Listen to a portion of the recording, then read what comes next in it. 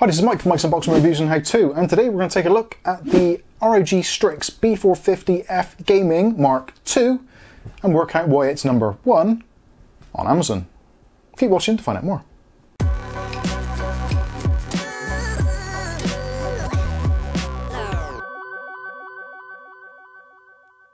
Okay, so in today's video we're taking a look at the new ASUS ROG Strix B450F Gaming Mark II. Now this is an upgraded version of, you pretty much guessed it, the B450F Gaming, which in itself was the numero uno on Amazon.co.uk in terms of motherboard sales. So what has the version 2 got up its sleeves? Is it worth upgrading? And is it worth buying a B450 now in 2021 regardless? So we'll go through, unbox it, take a look at the features, have a discussion on it, and then see if it's actually the board for you. Okay, so let's talk about some of the upgrades that this particular board has over its predecessor. So first of all, one of the outstanding features is the new upgraded VRM setup. So now we've got a 12-phase setup, so that's split into 8 for the V-Core and 4 for the SoC.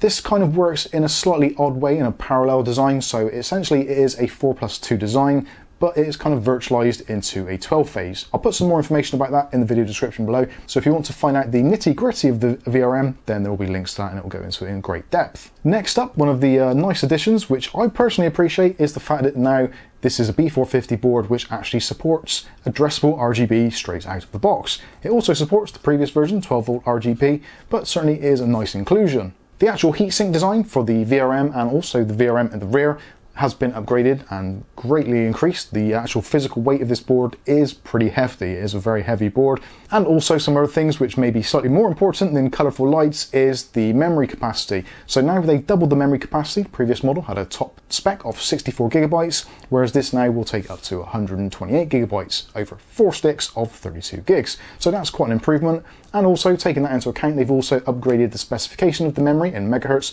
So now this tops out at around about 4,400 megahertz, which for a B450 board is pretty awesome. Another very key feature for some of you out there is the ability to use the BIOS Flashback button. So this has now got BIOS Flashback on there, which kind of I don't understand fully. Now I understand what it's used for. Obviously we've done videos on it previously, which you can check out many of the links up here. But for a board which actually comes straight out of the gate with Ryzen 5000 series ready, why would you really need a BIOS Flashback button? I get, yes, there probably will be some 4000, 5000, or maybe even 6000 processors which steadily come out of the gate from AMD, but as far as it's concerned, realistically this board pretty much supports every single processor on the market from AMD essentially straight out of the box. That is the beauty of the B450 chipset. A lot of you out there are probably going, well, it's not a B550 or it's not an X570.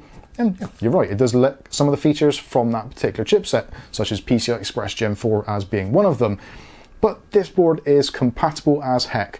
You can basically use a first, second or third generation processor out of the box and not have any issues. Well, at least in theory. But if you do get any issues with your upgrade or your build, don't worry, because this board now has an integrated D-LED controller, so you can actually see what the problem is. So there's 4 LEDs on there which will light up, very similar to some of the X570 boards, such as the Tough Gaming, which actually was very beneficial because of memory issues on that board.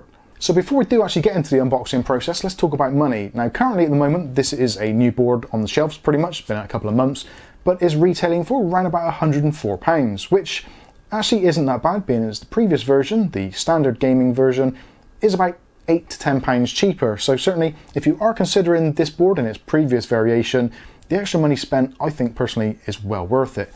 Whether or not it's worth it against other B450 boards, such as obviously the Tomahawk Max version 2, that is down for you guys to decide, but certainly we'll go through the features and then you can make up your own minds. So let's start off with the product tour of the box. So as you can see, obviously Republic of Gamers ROG Strix B450F Gaming version 2. Nice picture of the motherboard there.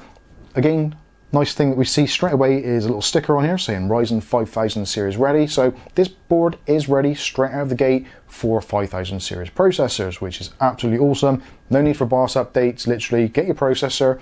In fact, get any processor, 5000 series, 3000 series, 2000 series, or even an older 1000 series if you're planning on a potential upgrade and doing like a stepping stone effect. So you've got an old processor already, your motherboard's died a death, put this in, use your old chip, and then when you can actually buy a 5000 series, you're pretty much ready to go.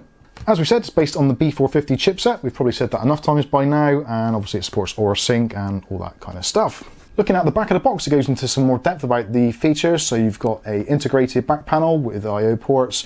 You also got some extra features such as the VRM 8+4 stages. You've also got BIOS flashback button, as we mentioned. M.2 heat sinks are now included, and obviously Aurora Sync. Taking a look inside the box, and we're greeted first of all by the motherboard itself. There is a package here which comes with four SATA cables, which is slightly unusual. I think actually this is the first board I've seen in a long time that actually supplied 4 SATA cables straight out of the box. Next up, we've got the motherboard, but we'll put that to one side for now. Going into the inner carton, there's a whole selection of stuff in here. So first of all, we have got a RGB cable extension. So if you're putting an RGB strip in here and it's not close to the RGB headers on the board, you can use that to extend the length of the strip. Also, there is another connection for your IQ type connection with Corsair RGB connection. There is a little spacer pad for M.2 drives. There's a bunch of cable ties. There's some M.2 mounting pillars and screws.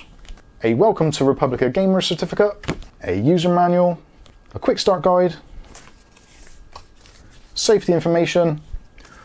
One of these round things, and best of all, we get a sheet of stickers. Very important. Now these are actually quite useful. If you don't like the shiny look of your BIOS battery in your motherboard, then you can stick on one of these ROG logos. Also as well, convenience of these at the bottom are designed for putting around your SATA cable, so you can easily identify drives. And there's some other stickers you can stick on your PC, etc, etc. So yeah, pretty good. So let's take a look at the actual board itself. And as you can see, it is a very pretty board, and that is obviously going to be the case. It is an ROG Strix, and you are paying a little bit of ASUS tax for that particular privilege. I think actually the board looks really nice. There's no really garish looks to it. There's no odd colours. It's essentially all black, grey, silver, all those kind of tones. So yeah, will fit into pretty much most builds. The only thing which is slightly a little bit colourful is going to be the Strix logo on there, which has got a kind of a sort of pearlescent effect, so a little bit of a rainbow effect when you move it around on different lights, but that should tie in quite nicely with your RGB lighting. So starting from the top corner, so in the top corner we've got this big plastic shield. This part is actually plastic, but the VRM underneath it is solid metal. Also as well, there is a connection cable which runs up to the top here, so the ROG logo can be illuminated and obviously can be controlled in the Aurora Sync software. Certainly if you want to, you can turn it all off in the BIOS, entirely up to you. In the very top corner of the board, we've got our 8-pin supplementary power connector for your CPUs. A little bit tight in there because of the way the VRM is actually stacked in there, but certainly I'd rather have a little bit of difficulty getting the power cable in than I would not having a VRM cooler, so yeah, that works out really well. Again, this is a kind of virtual 12-phase VRM, so you've got 8 phases for the V-Core and 4 phases for the SoC. The actual chips used and conductors, etc. I'll put in the video description so you can check those out. But essentially they're all pretty high quality components, and most of the chokes, etc. all metal, all solid, and generally from what I've seen from other reviews of this board already, they do work particularly well. And obviously you do have to bear in mind this is a B450 board. The power requirements back then weren't quite as dramatic as they are now for some of the newer chips. So I think they've actually done a fantastic job of bringing a slightly older board and dragging it slap bang into 2021. So moving on slightly more, we've got obviously the AM4 socket, which supports pretty much everything, so shouldn't have any issues there. You've obviously got the plastic retention clips for CPU coolers, that kind of stuff. Moving up into the top, we've got the first of our fan connections. So you've got 2 there. You've got the normal CPU fan connector and also an additional CPU fan connector. So if you're using something like the Arctic Freezer 34 with the dual fan setup, you can, if you want to, use individual headers for that. Or alternatively, you can actually use those for other fans, etc. All of that is programmable and configurable in the BIOS and also in Fan Expert 4. Next to that, we've got a 4-pin 12-volt RGB connection, not addressable sadly, but certainly it is an option for RGB. And then moving across, we've got our 4 RAM slots. Now again, this will support up to 128 gigabytes of RAM at up to DDR4 4400 speeds. Obviously, that is going to be dependent mostly on what processor you're using and obviously the quality of RAM, etc, etc. But certainly there is an option to do that, and I would imagine they're probably going to increase those speeds as time goes on. Next up, we've got our 24-pin power connector for the main power for the board. And next up, we've got our USB 3 front panel header connector. Moving slightly down, we've got 6 SATA connectors. Now, because of the way the B450 chipset works, a lot of the stuff on this board is shared in various ways with PCI Express lanes and also being highly dependent on what processor you're using. So if you're using certain combinations, then you may find that slots 5 and 6 for your SATA drives will not be used. That is if you're using the primary NVMe slot for either NVMe or SATA M.2 drives. So there are those things to take into consideration. Again, I will put a link directly to this motherboard's website so you can check out the specs individually for your particular processor, so you can work out if it's going to be right for you or not. I would go through the individual specs, but there are so many options. Again, this is B450. There's an absolute ton of processors which this supports, so it would take an extremely long time for me to go through each individual one. But if you've got any specific questions that aren't answered on the ASUS website, then definitely drop me an email or a comment below, and I'll try and answer them as best as I can. So moving down, or across rather, from there, so you've got your heatsink there for the chipset itself, so that is all hidden underneath there. Again, this is all metal rather than being plastic, which is good to see. And underneath that, we've got one of the M.2 slots. So there are actually two M.2 slots here. The top one is connected directly to the CPU itself, and the bottom one runs directly from the chipset. The eagle-eyed amongst you will have also noted there is another M.2 slot there. Now that M.2 slot there is actually the E-type key. So for those of you that want to add Wi-Fi to this board, and yeah, even though it's quite an expensive B450, there isn't any integrated Wi-Fi or Bluetooth for that matter. So if you do want to add that, they have given you the ability to do that using the M.2 key there. You can pick those up relatively inexpensively, although sadly there isn't actually any way of connecting the wires that would come from that drive to any external antenna. So there's nothing on the back plate, no other options, so you would have to use some sort of riser card, in which case, to be honest with you, you're probably better off just buying a PCI Express adapter card for the simplicity, or perhaps obviously a USB dongle.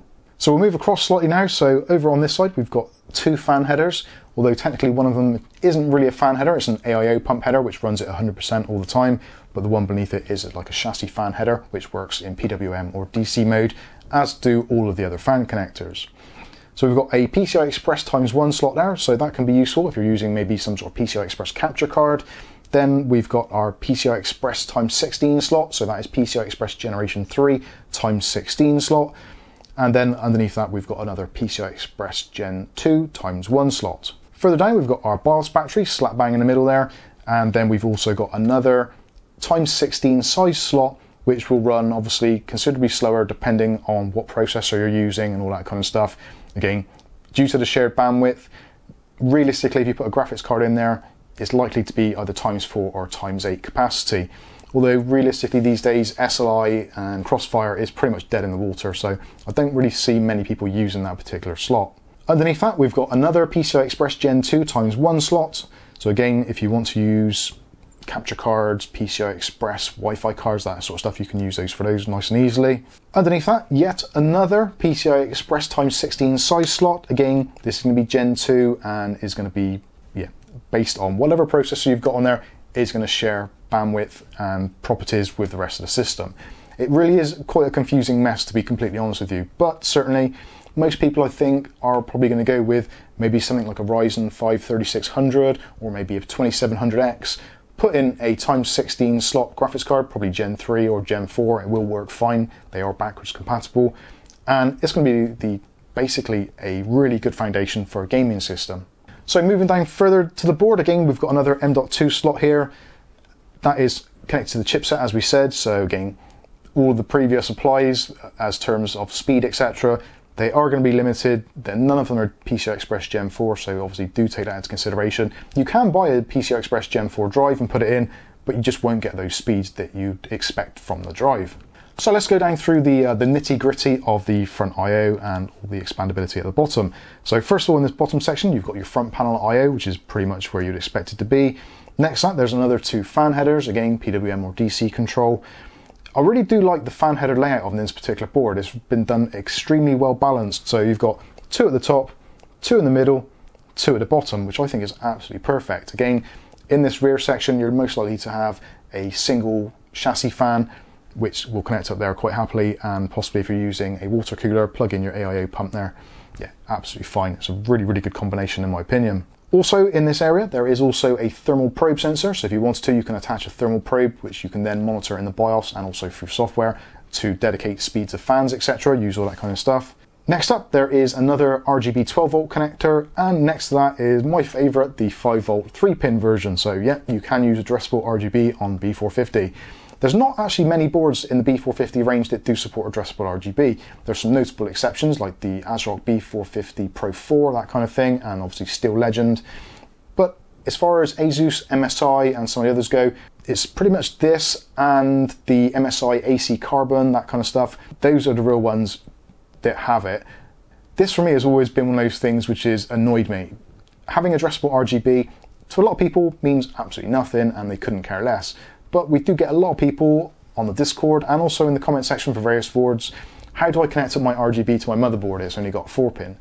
And essentially the answer is generally you can't. So actually having the option of having it there, which doesn't really add a great deal of cost, I think is a really good inclusion. So moving on, next up we've got our clear CMOS switch. So if you want to, you can just short out with a screwdriver, or if you want to, you can maybe connect up your reset button to that if you want to play in the BIOS settings, you want a quick and easy way of resetting your BIOS. Next up, there is only a single USB 2.0 header. So one of the things that has actually kind of gone from the previous version did have 2 of those. So if you are planning on using this with certain setups, maybe you've got iQ and you want to connect up that, and also maybe some other USB 2 front panel connections, then that is going to be something you are going to get stuck on, unfortunately. Obviously you can plug in those extensions, which will then divide that up into more ports, but that is something which I think may catch out some people. Moving along, we've got our TPM or Trusted Platform Module connection at the bottom there, and next to that you've got the COM port, which still being included even in 2021. Next up, we've got the audio front panel connector for HD audio, and the audio on this is the Supreme FX, so it's based around a custom version of the S1220 chipset from Realtek. So this does support 7.1 audio straight away, and also features some new increased features such as noise cancelling AI for the microphone no matter where it's plugged in. So if it's plugged into there, into the mic jacks, absolutely fine. If you plug in a USB mic, the sound profile will actually carry through and still do the automatic AI for noise cancelling on your microphone. That is a really clever inclusion. Before we go on to the rear I/O, let's flip the board over and take a quick look on the back. So on the back you can see it's pretty much the usual deal. We've got a little bit of ROG bling on there, and also you've got your standard AM4 backplate. Another inclusion which is something you don't often see, especially on sort of more tier 3, tier 2 boards, is another heatsink on the back here. So this is on the rear of the VRM section.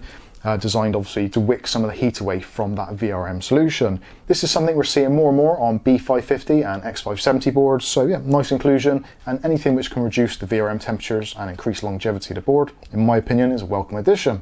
So let's take a look at the rear I/O. So it's actually a pretty decent setup in my opinion. So we've got the legacy options, so if you want to use an old-fashioned keyboard and mouse in that port, there's a combo port for that, which is absolutely fine.